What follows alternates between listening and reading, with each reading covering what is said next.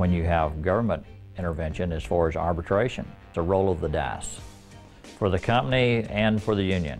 You can simply look at the bank bailouts and so forth and see the problems that the government is having with that.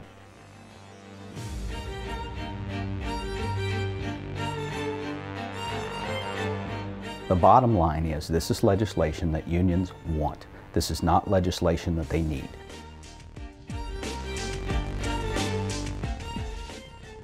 There's no doubt in my mind that a lot of companies won't survive binding arbitration. The unions are going to ask for wages and benefits that would drive me out of business in 6 months. The federal arbitrator is just going to split the difference, and I'm out of business in 12 months. Either way, I'm out of business.